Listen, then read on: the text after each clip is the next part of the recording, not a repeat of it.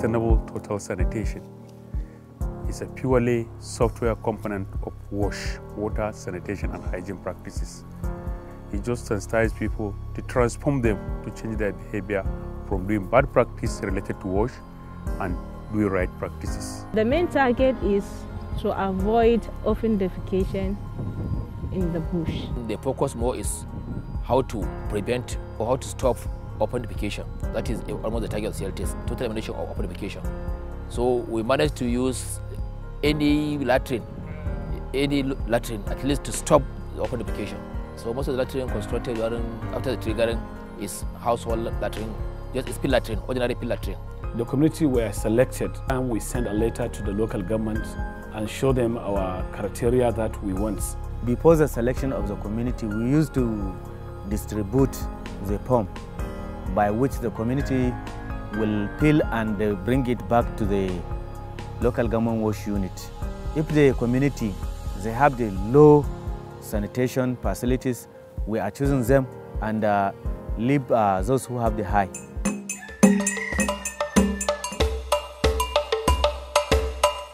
Before the STS project, I don't think in this community there is any single household that has latrine. It is OD community. Kafin wata ta zo sai ka tafi gona ka zo ka taji ko kuma ka tada mutum a tsugunne.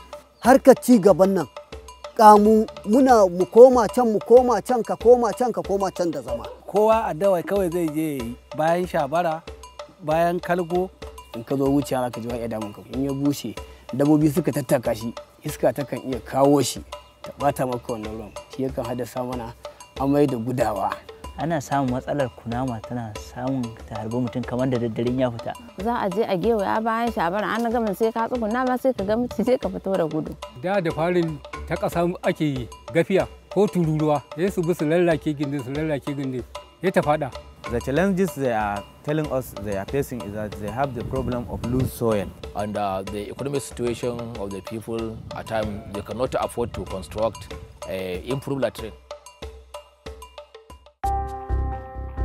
We start working where we are going community by community, where we are mobilizing the community members to have a latrine and use it. Sometimes we play a local drama, you understand, to make people understand. That one affects them seriously and their understanding. We try to visit from house to house to encourage those that they do not construct latrine. When we select the community, we are writing a letter and send to that community that they have been selected and there is pre-CLTS we are calling it. We are also writing a letter and send to that community.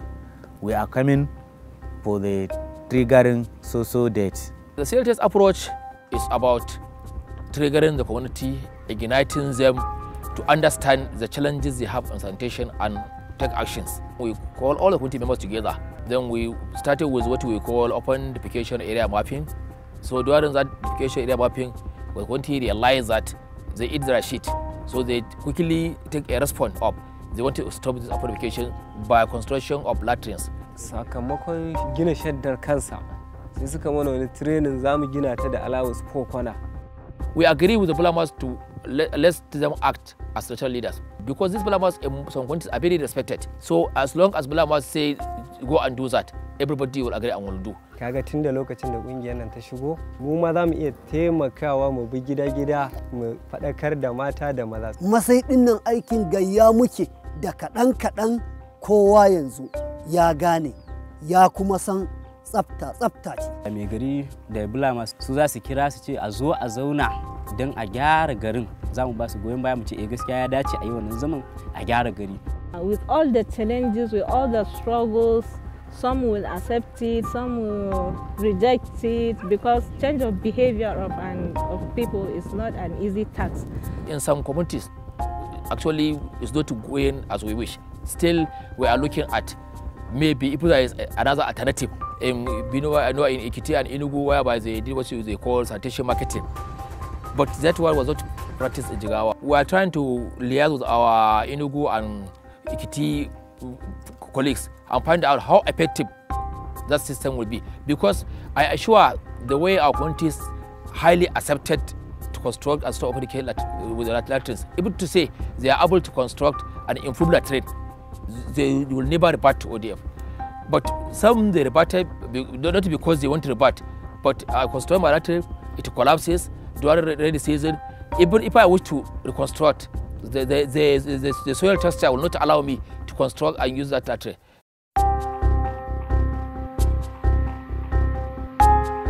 The community members come up with the innovation of using clay pot latrine to address the issue of loose soil.